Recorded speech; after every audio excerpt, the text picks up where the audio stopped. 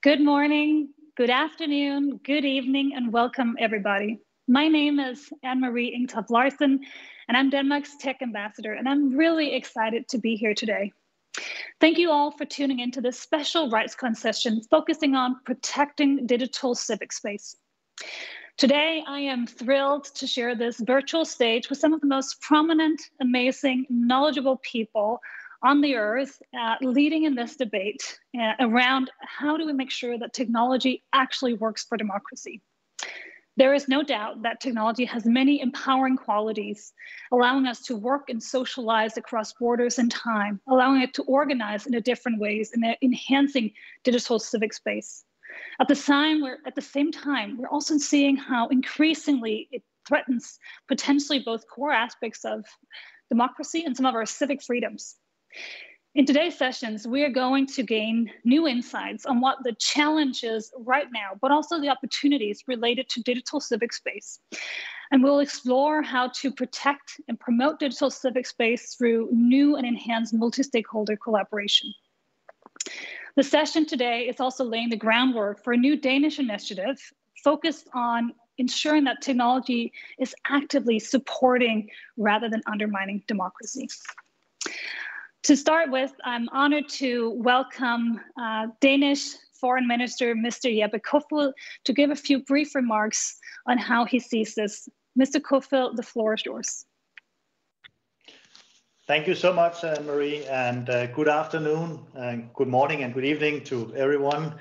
I wish to start by thanking Access Now and RightsCon team for organizing another incredible event. RightsCon has continued to grow and has become an enormously important platform for dialogue, and I'm very happy to be here and be part of that. Last Saturday, we celebrated the 172nd birthday of the Danish Constitution. This makes Denmark one of the oldest democracies in the world. We celebrated our democracy with speeches, with debates, festivity. Nevertheless, I am worried for the state of democracy globally. I'm concerned that new technology and the way social media platform functions today are challenging and even undermining democracy. Despite all its benefit, and they have a lot of benefit, the digital revolution has dramatically changed the playing field of democratic governance. Digital tools have increasingly become the weapon of choice against democracy, and private tech companies have gained unprecedented influence over our societies and democratic institutions. I worry that the rise of disinformation will sow distrust of objective media. It scares me when democratic governments use technology to create a surveillance state above and beyond, not democratic, autocratic governments may create a surveillance state above and beyond anything Orwell imagined. I'm horrified when I see human rights and fundamental freedoms are under attack online and how the digital space for civil society is shrinking in many places. And I'm worried when foreign actors use social media manipulation to sway elections and undermine both new and more mature democracies. Fortunately, and I want to underline this, not everything is bleak. We also have reason to hope. Digital technology holds great potential for strengthening democracy and citizens' engagement. New forms of mass movement and digital mobilization are also a very important part of democratic values at a global scale. New social movements are flourishing, and especially young people engage in politics in many different ways, supported by these digital platforms. For better or worse, the COVID-19 pandemic has been a catalyst for a massive digital leap. We need to support and strengthen this momentum. And Denmark is a long-term and strong supporter and promoter of human rights, democracy, and good governance globally. This is the backbone of our foreign policy, and we are actively engaged in defending human rights using technology and in enhancing the digital resilience of civil society. And I'm pleased to see that many of our partners are here today. We also pursue this policy in international fora. In the Human Rights Council, Denmark is part of a core group presenting a resolution on new and emerging digital technologies and human rights and the link between that. But this is not enough. To stand up against the digital threats to democracy, we need to up our game, all of us here in this virtual room.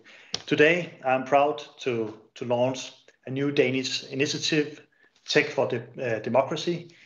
With this initiative, we want to kickstart a new multi-stakeholder push to make sure technology supports democracy instead of undermining it. We will bring together governments, civil society, and tech companies around the same table to find new solutions to the dark side of new technology, to force new partnership between responsible tech companies and civil society, and to commit as many as possible to the goal of making sure that new technology works for, not against, democracy and human rights. Because we believe that all differences aside, a critical mass of governments, tech companies, and civil society organizations have a joint interest in shaping a responsible, democratic, and safe technological future together as part and also equals, and also as a strong signal to the tendency of autocratic governments and attacks on our values that we see globally in today's world. As part of the initiative, the Danish Minister for Development Cooperation and I will invite high-level representatives from government, civil society, and the tech industry to Copenhagen in November to decide how to pursue on this important agenda together. The perfect solution must not stand in the way of even smaller progress. In all the concrete areas where we, governments, civil society, and tech companies can't agree to act in partnership, I think we should do it. This is what we want to pave the way for in Copenhagen in November. Very important debate, full of dilemmas, full of difficult challenges, but something we need to show that we can handle together. We who believe in democracy, in the values that are under pressure globally. So with this, I want to thank you for your attention. I wish you a continued successful RightsCon, and thank you so much for all of the engagement that you are giving to this very important topic. Thank you. Thank you so much, Minister Kofod, for a thought-provoking keynote highlighting both the great challenges, but also the great opportunities of this space. And thank you very much for presenting an active engagement on behalf of the Danish government by seeking to tackle these challenges at the intersection of tech, democracy, and human rights. Building on the minister's keynotes, it's evident that there is a lot to be done. If we are to avoid the bleak outlook that he mentioned and focusing on how do we harness digital technologies for all the positive things it can do to digital civic space, the question is, how do we advance that? How do we cooperate? What do we need to do? To answer those questions, I luckily have 5 amazing people with me here today to help find some of those answers and who are really at the front line, whether it's on the developing side of technologies, on the using side, or where activists right now are trying to do a difference. Let me start by introducing them briefly to you all. With me, we have Dr. Joan Donovan. She is the research director of the Shorenstein Center on Media, Politics, and Public Policy at Harvard Kennedy School, where she leads the Technology and Social Change Project, which explores how media manipulation can control public conversation, derail democracy, and disrupt society. Some grand issues to be tackling. With us today, we also have Miranda Sissons. Miranda is the Human Rights Director at Facebook, where she joined in 2019 the company's human rights policy work. Miranda brings 20 plus years of experience in human rights research and policy making. We also have with us Brett Solomon, who is a well-known face to many of you as the founder of RightsCon. He's also the executive director of Access Now and constantly defending and extending the digital rights of users at risk around the world. We also have with us today Jessica Ashooh. She's the director of policy for Reddit, where she oversees all global governments relations and public policy for the company, in addition to advising on matters of content, product, and advertising policy. And finally, we have today with us Neema Iyer. She is the founder of Pollicy, a civic technology company based out of Kampala, Uganda, working on the intersection of data, design, and technology, tackling subjects such as digital inclusion, digital rights and civic technology. Thank you all so much for joining. Let's jump right into getting a bit more perspectives from this panel. Joan, if you don't mind, I'd love to start with you. In your work at the Technology and Social Change Project, you explore how media manipulation can control public conversation. That's really at the heart of our democratic debate. You know, how can this disrupt society, derail democracy, some of the really big issues. Could you help us start by defining what is digital civic space and how do you perceive its current state?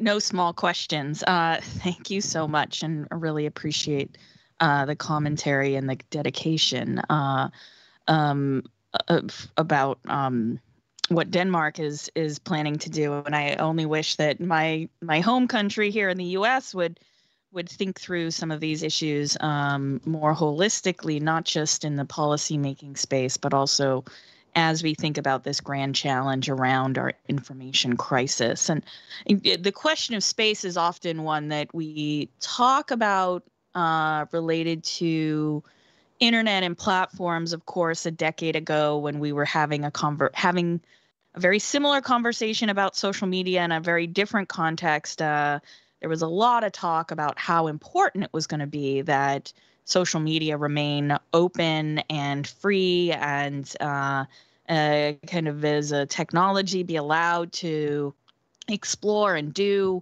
whatever they saw fit, these companies, because there was a lot of energy around this idea that what happens online has these important effects in our public sphere, and not just in our public sphere related to conversations that people are having, but also relationship to actual physical space. If we think back to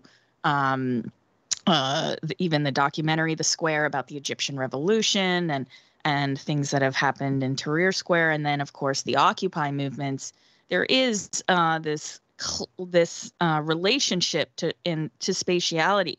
But I think it's also important for us to realize that there is no public space that doesn't have some kind of security and safety policies and apparatus and protocols in place. Right? I can't just go to the Boston Common and set up a tent and declare myself sovereign and take up public space. And the issue, of course, with online platforms related to public space is very much about what happens on those platforms and how people present themselves and what kind of disruptions, of course, disinformation agents or media manipulators might have on everybody else, right? And so this is the fundamental question.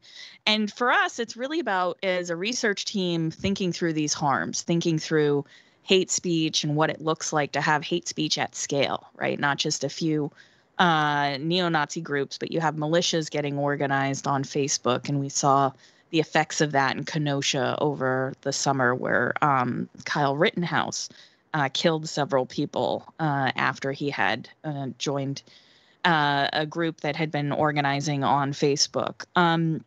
We also worry a lot about harassment and networked harassment, specifically aimed at silencing journalists and advocates, right? So it's not the case that it's just a few different letters to the editor that are way off base. We have at some points hundreds of people at a time attacking journalists, trying to get journalists to shut down their accounts, especially journalists that are covering very serious issues like women's health, particularly around abortions. And then the last piece, which I think is also one that resonates across countries, is the degree to which disinformation promotes incitement to violence. And of course, in the United States on January 6th, we saw this abhorrent and horrible attempt to take over the U.S. government. Several people died. There was many, many injuries. But what's different about January 6th that I think the U.S. really wasn't ready for was they weren't taking inciting rhetoric seriously. So anywhere you looked on any platform that you were looking at related to the hashtag Stop the Steal or any of the ones related to the election being rigged, you would find violent content, very violent content. And there was a lot of confusion in the moment about what do you do with these kinds of words? What do you do with these calls to action? And so I think there's going to be, at least through the US, and it will reverberate, of course, throughout the rest of the world, a very public reckoning about the process by which social media allows for these kinds of serious, I don't want to call them debates because they're not really debates. When people think the election has been rigged and it hasn't, that's different than, just a normal kind of conversation that one person might have with another. In the US, we definitely had politicians weighing in ways that were obviously beneficial to them and incredibly destructive to our democracy and our civic conversation. And so those are the kinds of things that I think about when I'm thinking about the relationship between public space. What do we do about it? What do we also do about the digital space? And how do we make it a place that has safety and protocols in ways that people understand what is allowed and what's not allowed, and then what the actual repercussions are going to be? Thank you. Thank you so much, Joan. And I think that gives thank you for that overview. I think also for giving us a bit of a temperature check on how does it currently look. Miranda, let me go to you. Facebook is a company that has an incredible global impact, not least on politics, society, democratic debate. It's very much the center of broad criticism, but equally excitement about the potential. Since you joined Facebook in 2019, you've been heavily involved in developing Facebook human rights policy, a policy that I understand was first released here in March this year. Now, the huge responsibility of steering Facebook's human rights policy lays on your shoulders. And given today's topics, it would be great to hear your thoughts on what action has Facebook taken in order to contribute to protecting digital civic actors at risk? And I think some of the examples that Joan just came with. And how do you see, obviously we've been in a bit of a weird space the last 15 months with the pandemic. How has that influenced that? Thank you very much. Thank you for having me here, and Joan for your very insightful comments. I think the first thing to say is, of course, is that I should do is to note that the human rights principles that we've developed over the last 60 years are incredibly important guardrails for these conversations. When we have contests over important public goods and rights are always confusing. They're always got an element of integrity, or often an element of malicious or perverse behavior. And so understanding that the rights framework and other frameworks that we have that delineate and define a principled approach to rights in public space is really, really important, because civic space isn't just what I or you or Joan or some government defines it is, but we'd have certain principles defined globally that we are wise to uphold in common. And the internet is clearly, quite apart from the pandemic, entering a new phase, and not all of that is bad, but where adversarial actors have far greater expertise than in earlier phases. And simultaneously, in the last 15 months, COVID has had extraordinary impact on us all as humans, workers, citizens, and family members. So on a personal level, I and my colleagues actively experiencing the narrowing of civil space daily, as do billions of users around the world. And one of the most important things we can do is obviously to keep services running, to keep the infrastructure functioning. To cope with this huge wave of increased usage that, it's not a given that everyone can cope with. And although our human rights policy that we put out in March is new, I want to say in the last 15 months, I think we and others who are members of the Global Network Initiative have really been leveraging the fundamental protections and fundamental commitments that we've made to protect global freedom of expression and the right to privacy as defined by ICC as the International Covenant on Civil and Political Rights, particularly against arbitrary government requests for data and content removals, because those, as ever, are coming in thick and fast. And in many ways, as civic space narrows, we see attempts to gain data or to suppress speech to increase, and that's reflected in all indicators. We've also worked very hard to combat COVID-related misinformation and support the distribution of accurate health information. And I do think there is some very interesting precedent there that helps us think about encouraging work for the future. In our human rights policy, we explicitly recognise the risks faced by human rights defenders, and we explicitly seek to support them. So we've long been doing work in this space, but I guess I'd say that we are codifying it by supporting escalations from human rights defenders through our Trusted Partner Program, combating malicious actors, including state-sponsored actors. And I want to note a very recent overview report we put out, I think about two weeks ago, that has an overview of 3 years of work. And I agree with Joan, this is a field ripe for further work. We seek to protect activists and defenders from incorrect content moderation decisions, as well as expanded access to remedy through the Oversight Board. And we are offering advanced security options built with nation-state adversaries in mind. So we're also creating a new fund to assist human rights defenders in practical terms that will be releasing in Asia Pacific. And I can give you a moment of a snapshot in time, but what I want to say is I think there's everything we have to learn and everything we need to do, but actionable, practical, and principled steps can absolutely be taken. Thank you so much, Miranda. And I hope we can delve a little bit more later on in the discussion into some of the concrete initiatives that's been taken by Facebook and hear the rest of the panel. But Brett, I want to move to you. You've really been heavily involved in years in fighting for, defending, extending the digital rights of users at risk around the world. And while tech companies hold a lot of responsibility, and some of it we just heard from Miranda, it's said that democracies haven't figured out how to adhere to democratic values and international human rights framework on their own and use the regulation of tech. So what is, I want to delve a little bit into what is the role of governments, particularly also in mature democracies that are really helping set the frame for this. What is a realistic and effective approach that you believe governments can and should take around harnessing digital technologies and these platforms for the purpose of strengthening, promoting democracy and civic digital space? I have 15 answers to that question, and I'm going to try to get through them in 2 minutes, because I think that, as you set for us as a task, it's absolutely essential, as you say, that governments, whether they be democracies or not, that they adhere to and that they have in place a range of not just technologies, but actually tech policy, and I want to focus on that. So here's the list. Number one, get the whole population online, especially the most marginalized. Like, you can't have a functioning democracy with half the population or more offline. Protect encryption rather than undermine it. Legislate enforceable and robust data protection laws. Make multi-stakeholderism real by consulting with digital civil society.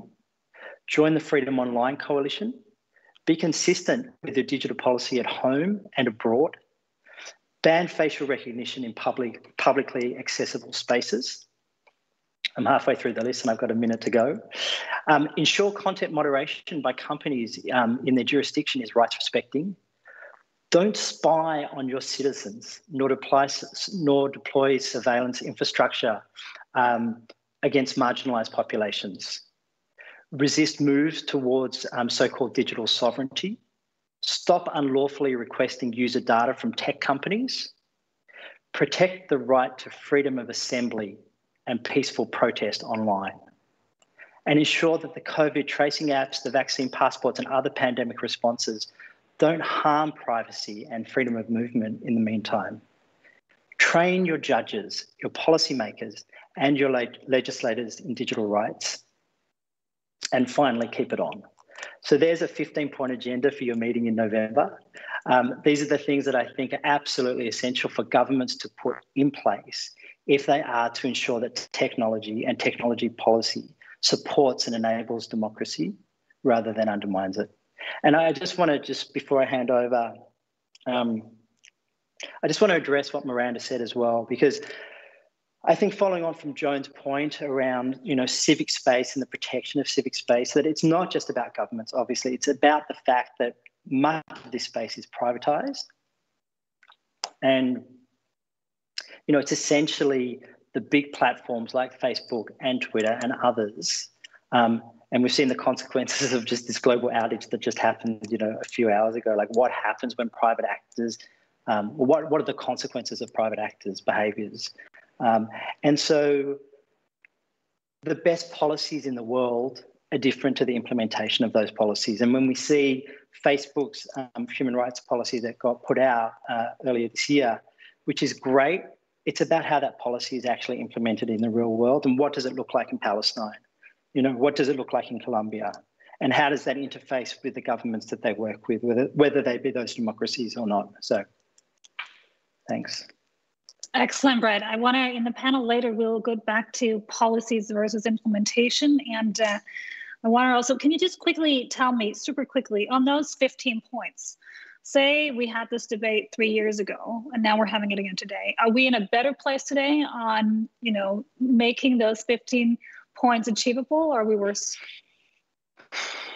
It's difficult to say because there's sort of 15 gradients that are happening, or 15 line items there, and some of them are going forwards and backwards. I think one thing to say is that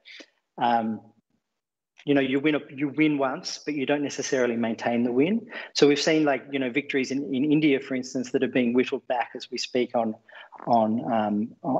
content and on censorship.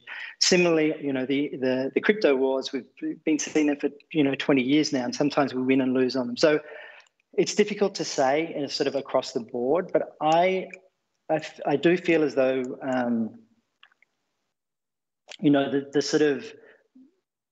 the conversation that we're having right now hasn't necessarily progressed in the direction that it needs to. And I say that as the convener of RightsCon. I mean, there's so much discussion and so much debate that is happening, but ultimately, what does it mean for a person who's experiencing a shutdown? 55 internet shutdowns happened last year. There's already been 53 internet shutdowns this year. So for the person who's experiencing a shutdown, the conversation hasn't actually evolved to implementation to stop internet shutdowns, even though we've got the best resolutions of the UN. I can't give you a definitive answer because it is so nuanced, but I think that there is a maturation of the space. Having 500 companies at RightsCon is a really good indication that there is, in 55 governments, is a sense that we're actually progressing things. But I want to make sure that, the litmus test, in a way, is the marginalised user and what is their experience of being online. And I don't necessarily think it's getting better for them. So I hear a little bit of optimism, but a very, very cautious one. Jessica, I want to move over to you. There's a lot of concern about social media platforms being, potential bastions of, dark, anti-democratic conversations, hate speech, whatever you want to call it. And where communities whose purpose is, reprehensible, threatening the digital civic space and where they thrive. How have you, as Reddit, been supporting digital civic space, and how are you creating an environment that is enabling democratic participation? Yeah, thanks for the question. Our approach to this at Reddit looks a little bit different because we're a smaller company, we're a differently structured company in terms of our content moderation, and we're really only just starting to develop a global footprint. But that said, Reddit really lends itself to the organization of civic participation. No one in the US, especially in the Congress, will ever forget the way that the Reddit community organized a few years ago against the threat of SOPA PIPA, for example, the historically bad copyright legislation, where Reddit users largely organized a phone call campaign to express their displeasure with the impact that such overbroad legislation would have on their ability to speak out and express themselves. And much of the reason why Reddit lends itself to this type of organization is because the structure of our platform is itself democratic. So the unit of engagement on Reddit is fundamentally the community rather than the individual user. And we actually sort content on Reddit primarily by the votes of our users. And we also put users at the center of our content moderation efforts. And in fact, more than 99% of all content moderation decisions on Reddit are carried out by the users themselves rather than our centralized corporate entity. And so this participatory nature of Reddit helps build a culture of engagement that carries offline as well. And we've really leaned into that by running civic engagement campaigns that connect voting on Reddit to voting in real life. So for example, during the US presidential elections last year, we put billboards up around the country showing Reddit posts that actually got more votes than political candidates to demonstrate the power of collective community voices if they organize. But of course, as you mentioned, civic participation certainly goes beyond voting. And in particular, when we talk about the digital civic space, preserving Reddit as a place for safe, authentic, community-centered conversation is what we focus on. And so in practice, this often means, as was mentioned earlier, defending our communities against state forces in particular that seek to constrict them. And this is especially the case, unfortunately, in countries around the world that we're seeing trend more autocratic in terms of how they seek to police dissent on the web. And because of this, we've made it a point to scrutinize every government takedown request that we get. And in this scrutiny, we consider international human rights principles and norms. But secondly, it's really important that we're also transparent about doing this and transparent about sharing our data. So Reddit's API is open to researchers. And in our annual transparency report, we denote, for example, the number and types of requests that we have gotten from every country. And we also note whether we complied or not. So not only is it important for us to defend our community's legitimate rights to digital civic participation, but it's also really important for us to let them know who's being the most active in seeking to control those spaces, their spaces. And so when we talk about other threats, to online digital civic spaces, there's of course the obvious threat that you alluded to, Ambassador, which is malicious actors, whether they be nefarious government actors seeking to manipulate or mislead online dialogue, or everyday trolls who might have a malicious or even a violent agenda and are seeking to use our tools to implement that. So on this, the system of self-governance that we've actually set up has been highly effective in addressing a lot of those concerns with some kind of guidance and safety guardrails put on by our teams that I'll talk about a little bit later.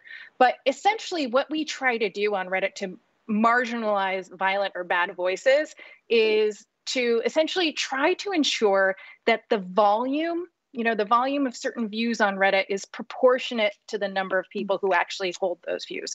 So loud trolls or people with an agenda that they're trying to push should not be able to hijack an entire community conversation. So we pay a lot of attention to the fundamental health of the community conversation. But to ensure this, while at the same time respecting our users' rights to protecting their privacy, protecting their identity, we focus on identifying suspicious behavioral signals rather than seeking to collect and verify individual users' personal data, which can be really dangerous when you're talking about civic participants, especially in more autocratic states, where if we have the data, we can be compelled to hand it over, and we don't want to do that. Now, secondly, I will note that there is, of course, the less obvious threat to digital civic space, which is what I will call well-intentioned but unsophisticated legislation from generally liberal, rights-respecting countries. And in this, I really want to associate myself with everything that Brett just said. There are a lot of laws, both draft and enforce, out there right now that unintentionally constrain the civic space in overbroad efforts to address what are real legitimate harms that need to be addressed. Attacks on encryption, rigid 24-hour takedown laws, overbroad copyright regulations. But the unintended consequences of these can sometimes be dire, both within the jurisdiction itself and through the power of example. And by power of example, I mean authoritarian countries are modeling their internet restrictions on those of liberal states in this sort of kind of funhouse mirror policy jujitsu that's frankly very hard for companies, especially smaller companies, to push back against. It's hard for us to go up against the power of a state. So to mitigate this, we really need to focus on educating lawmakers about the nuances of how platform governance actually works, because it's usually more complex and diverse in terms of approaches out there in the marketplace than it's realized. And then, of course, there's the request scrutinization that I mentioned earlier that takes place. But to wrap up, and to be honest, there's only so much that companies, and particularly smaller ones like Reddit, can do when we're up against the state, as I mentioned. So what would be really helpful is to have a coalition of democratic countries setting and following norms about human rights and civic participation in the digital space in a way that sets an unequivocal example against authoritarianism. Thank you so much, Jessica. Lots of food for thought, not least on the role of various sizes of platform, and interesting to hear how Reddit has been dealing with this. We'll go to Neema now, but I just want to advertise, please ask questions for the panel. We'll get to them after this round of introductions. So you can ask your questions and we'll get it to the panel.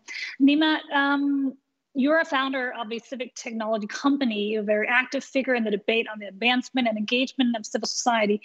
Could you give us your view on what is the biggest issue neglected in the debate on protecting digital civic spaces?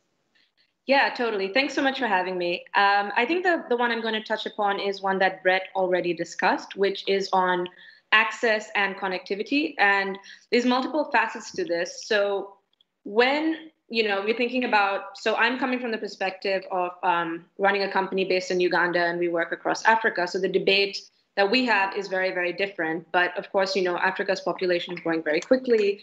And even though technology companies have for a very long time ignored our needs, finally Twitter is considering opening an office in Ghana. Like very, slow movements are being made in considering the needs of African users. But when you think about it, if a majority of the people are still online, then basically the marginalized people are left behind, the privileged people continue to have more power, and many of the harms that are evident, in our physical lives are replicated online. So first of all, a large proportion of people are offline and they don't have access to the information, and they are more susceptible, to some of this misinformation and disinformation that spreads because, for example, fact checking is one of the main tools. And if you're not online, you don't even have access to fact checking, for example, if that's one of the tools you're using. Another big issue is the gender digital divide. So women are less likely to be online. And as we've seen, many technologies, new technologies, for example, tend to impact vulnerable groups like women disproportionately. And then you're thinking about other issues such as, the internet cost is actually really high. And with the pandemic, many people have suffered losses to income. So even more people are falling offline.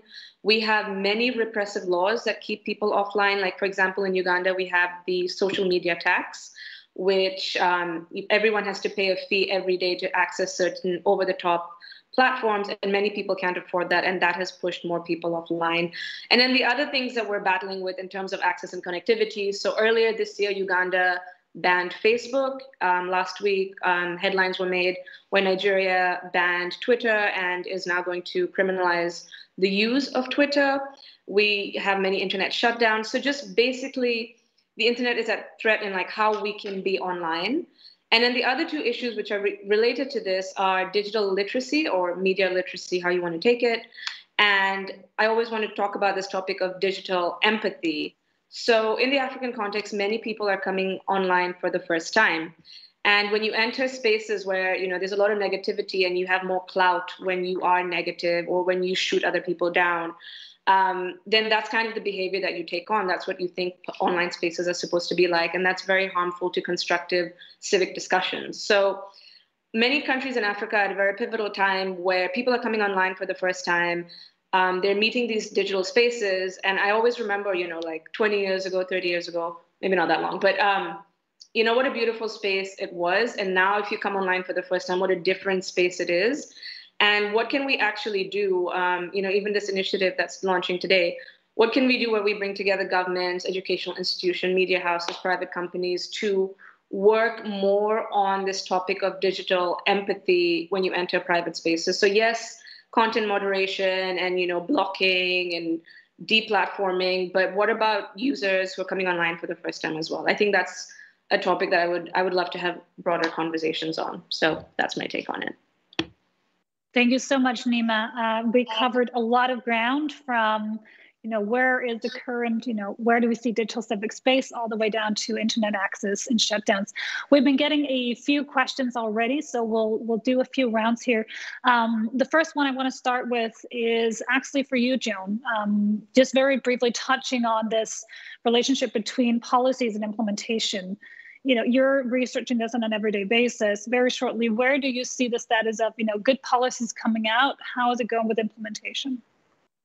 Yeah, so one of the things that the field of science studies kind of brings to the fore is this notion that technology is policy made durable, which is to say that often technology arrives in the world even years ahead of the policies we're going to need to wrangle them. And so, of course, this is playing out very clearly in the space of AI. We have big debates about facial recognition technologies and what are the appropriate policies, even though the technology is already here, right? And so there's been calls for moratoriums against this kind of technology. And so it's really important to understand that the technology arrives usually much earlier than the guardrails or the policies. And right now with social media, I feel like we're at this point where someone has built, a 737 and they're circling, trying to land it, and we don't have the airports, we don't have the infrastructure in place, we don't have the context in which we would need to be able to understand, well, this technology is being used by these actors in this way, which is totally fine, right? Facebook events where you're organizing your kid's birthday party, totally innocuous use. Same exact technology used to plan ride shares to take down the Capitol, right? And so it's really important that we understand that it isn't just a question of, okay, the technology is introduced, we know what the technology's capacities are, we then know what policies to make. Scale intervenes in a very strange way, which is to say that when we have millions or hundreds or thousands or millions of people misusing the technology in ways that the original designers didn't intend, that's when we need to have a conversation about what the policy is and what the implementation is. And I've been a strong advocate of trying to understand disinformation not as a content free speech issue, but as an issue of amplification. That is to say, if misinformation is reaching millions, it's actually a different problem and needs a different policy fix than something like, hey, someone is wrong on the internet. And so those are the kinds of things that I think policy-wise we have to think through, which is really about the process under which we decide something is a problem, and then what policies are going to be useful in terms of the scale of the harm. Thank you, Joan. And picking up on this, and we've been getting quite a number of questions for the company representatives. And want to pick up also on what you said, Neema, that is very, internet shutdowns, where we're seeing, that the access to these platforms are being, banned or hindering people from actually using them. Miranda, let me start by hearing a little bit about you. There's been questions around, what kind of structural changes or, what kind of policies are you seeing Facebook putting in terms of being, not becoming a weapon for malicious governments or, autocratic governments? How are you seeing the opportunity for corporate activists in terms of defending digital civic space? Thanks. So I could speak for like 2 hours. And of course, it's not words, but action that's important. So I think the key thing the fundamental thing is that the majority of Facebook policies and structures deeply influenced by the membership of Global Network Initiative, which is a multi-stakeholder coalition of companies and groups. are designed to protect freedom of expression and freedom and access to information and protection against arbitrary government takedown. So we operate those daily, and that's a bedrock that's almost impossible to explain or overvalue, right? And not all companies have that bedrock, right? Not all companies are members of the GNI. So I see there's a fundamental opportunity for companies to make and enact those basic protections where they seek to evaluate government requests against local law and international law and seek to push back by all means possible. I also think that I'd like to revert to Brett's notes, the 15 points that he made. Right now, the space is very fractured. We are in the midst of a variety of different ways of backlash and recognition of the strengths and negatives of all of the tech tools.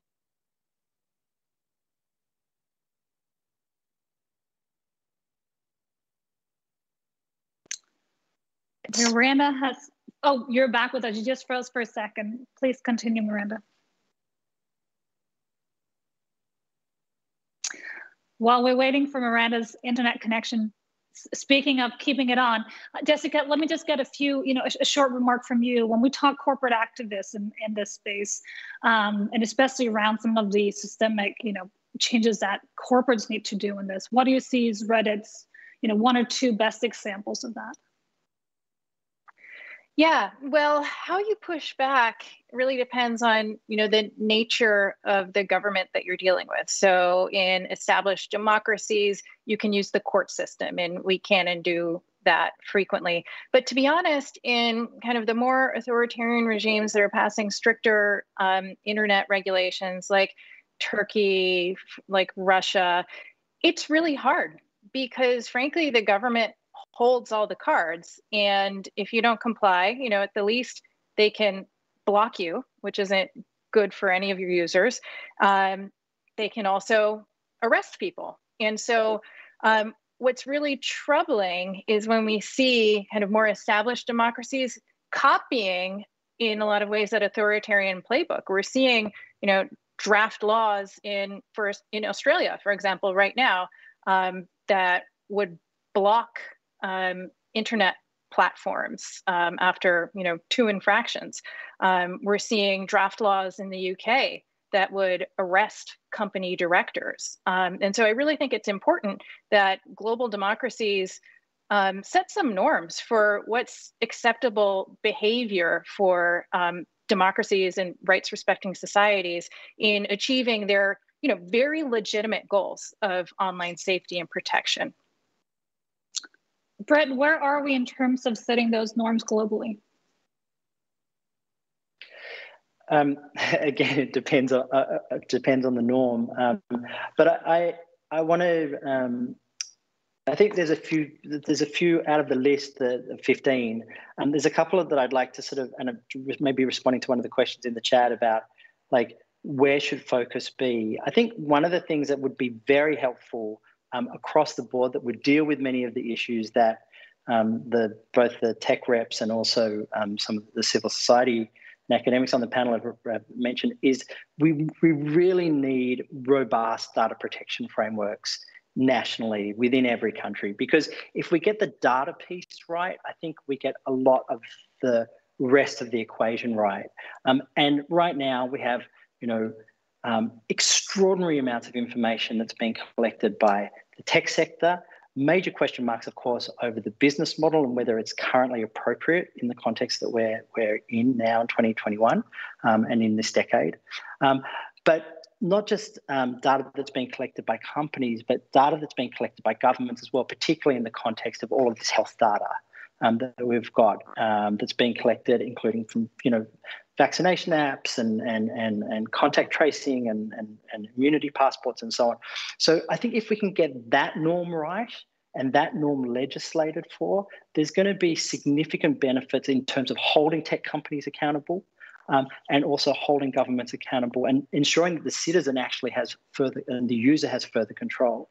I think the other issue that's super important, and we've seen it play out in countries all across the world, from Hong Kong to Palestine to Myanmar is this issue around the right to peaceful protest, and that issue is that right is being undermined significantly in the digital environment, and also how it plays in the physical environment. And the third one that I want to mention relates to facial recognition, and it's also obviously a biometric data issue. It's in the list of 15, but particularly around the use of facial recognition in publicly accessible spaces.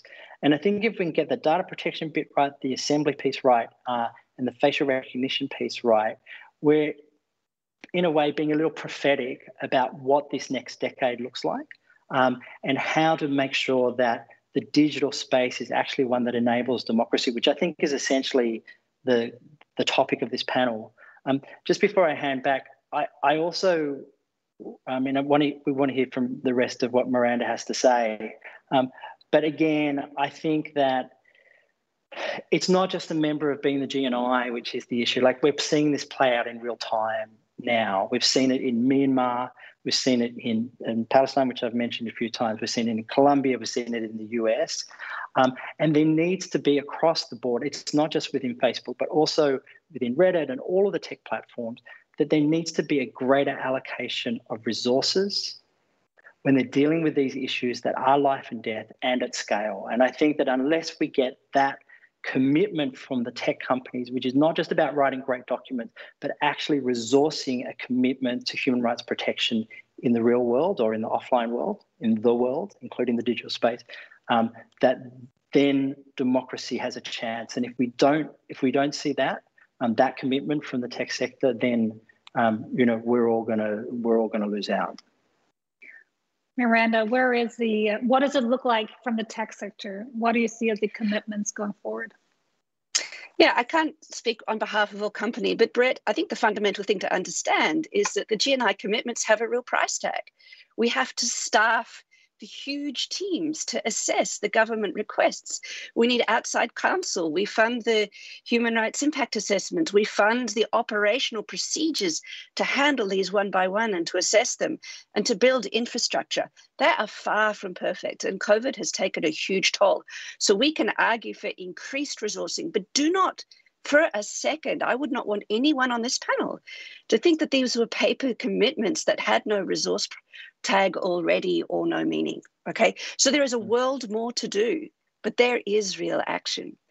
I agree, if I may. I think the GNI is the Global Network Initiative, for people who are listening not aware, which is a collection of companies that have committed to a set of principles.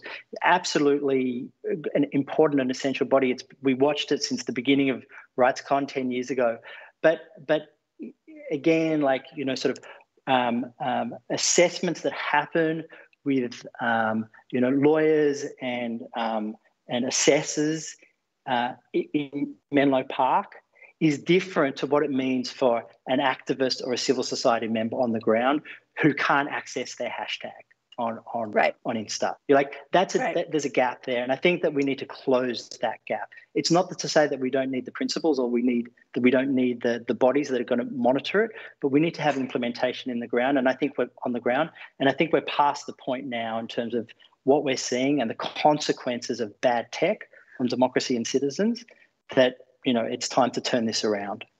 Miranda, a very, very quick answer on, so where do you see the commitments, particularly on a global scale? Yeah, so I think, first of all, the human rights policy, which is not just about words on paper, but is a codification and a deep dive into different processes that we already have and that we are intending to strengthen. We also commit, by the way, to a global human rights report annually, which I think might be a really great way just of sharing insights and actions, but also beginning to drive the accountability and drive the conversation much quicker and much more publicly to contribute towards closing gaps. But this is not a seamless, easy experience for anyone, right?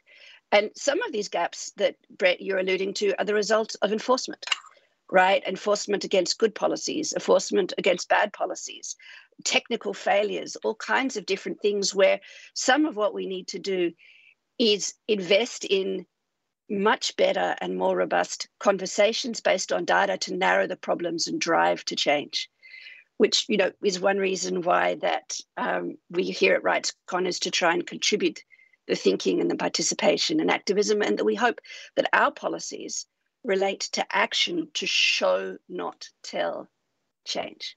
And I'll leave it at that. Excellent. I want to go over to you, Neema. I mean, you spoke around some of the challenges that you are facing on a daily basis and how you're working, you know, against them, you know, working around or against them. When we talk about building local resilience, and when we talk about, you know, using these platforms as a way to advance digital civic space and democracy, what do you see as the main opportunities? And I think for the rest of the panel, what do you see as the role between, you know, academia, civil society, and tech companies in this? Yeah. So I think one of the main ones, of course, is building infrastructure. And I obviously know that that's very expensive, but I think committing to supporting countries to build infrastructure, especially going out into rural areas where traditional telecommunication networks do not find it profitable, so they do not build their towers there. I think supporting countries to build this kind of infrastructure, supporting them to lower their prices. So in East Africa, for example, I know that Tanzania and Rwanda have really brought down the cost, but that's not the case in Uganda. For example, for 1 GB of data, it can be up to 40% of your monthly income, which is completely prohibitive to get online. The other things that can be done are local languages, so localizing content so that people who don't speak English basically can get into online spaces. Another big one that came up was on research that we did, which showed that women who experienced violence online disconnected their accounts. So either they closed down their accounts or they stopped using online services. And we've been talking about, you know, bringing more people online, but if online spaces are toxic, then you're actually driving women away, and, you know, all these gains that you've made through infrastructure are lost. Then there's a lot of, I think people need to come together to build awareness against patriarchal norms, which keep women offline. So even like phone ownership can be a big issue. So that's, you know, that's a bit of a softer area where you don't need that much investment. Coalitions are great to put pressure on governments. Keep It On does such a great job in putting pressure on governments when it comes to internet shutdowns. A lot of people have been very quiet about the shutdowns of different platforms, of course, which are private companies. But it would be interesting to see other bodies like African Union come forward and also, you know, voice what's going on across Africa. And then, of course, there's certain policies and laws that are brought about by companies. One of them, when we did our research called Afrofeminist Data Futures, one of the big issues that came up when using online platforms are some of these colonialist vague practices like shadow banning. So for example, you know, if you want to talk about colonial issues, patriarchal issues, violence against Black people, then you might be shadow banned, or, you know, your content might be removed. We've seen it with other recent happenings where if you want to discuss issues related to certain contexts, you're not allowed to, or your content gets taken out for whatever reason. So I think there's a lot that can be done in terms of investment of, like, you know, hard cash, but also in terms of bringing together different sectors to work on some of these softer areas of policy, advocacy, awareness building that I think could make a big difference. Amazing. So I feel like the list of 15 points from Brett just got additional list, very important points from you, Neema, not least on infrastructure. One last question, and Joan, I want to go back to you. You talked about we're right now circling in an airplane without an airport to land in, and that speaks to the infrastructure, but a bit more on the policy side. Brett, you spoke to it too. You know, can you make us a bit of, can you give us a bit of optimism, or how does it look the next 12 months? Are we starting to build that infrastructure? What do you see as the outcome here? Yeah, I'm certainly not optimism lady, so I apologize for that. But I actually do, the reason why I'm in this field, the reason why we do the work we do at Shorenstein is because we do care deeply about getting a communication system and infrastructure in place that works for the broadest possible group. And so there's just some fundamental philosophical shifts that need to happen, which is to say that we need to have a broad understanding that the technology that undergirds our policy and our governance structures is incredibly important. And it's, at the end of the day, a struggle over power, right? These companies are no longer, dorm room operations, as in the case of Facebook. It's no longer these ideas that we're out here experimenting with, even something like Reddit that seems innocuous, right? It's just a website where people type things, right? Why would it end up having such important effects on our elections and on our journalism and on our educational systems? And it's because this is where people are coming up with ideas about how they think the world should work. And there's a couple of fundamental problems, essentially, with the openness of some of these web platforms. And so I think what we need to understand more than anything at this point is the scale question, and how big is a company allowed to get if they cannot protect the conversation as well as protect the civic integrity of information that's being circulated to millions of people instantaneously. And I think that that's something that we need to address. Amazing. Thank you so much. With great power comes great responsibility. I want to thank you all, the participants. And I want to particularly thank the today's speakers for showing up and for showing how you are taking on that responsibility and working to defend, promote, expand digital civil rights and digital civic space. It's been an incredibly interesting conversation. I know the debate could go on for a long time. We have lots of questions still coming in. So let's hope this is not an end, but a continuation of a discussion. Thank you for your time. To all the ones who've been viewing this with us, thank you so much for tuning in. We look forward to working with you on this in the future, because there is certainly lots to do, and I hope you've all been taking notes. Thank you.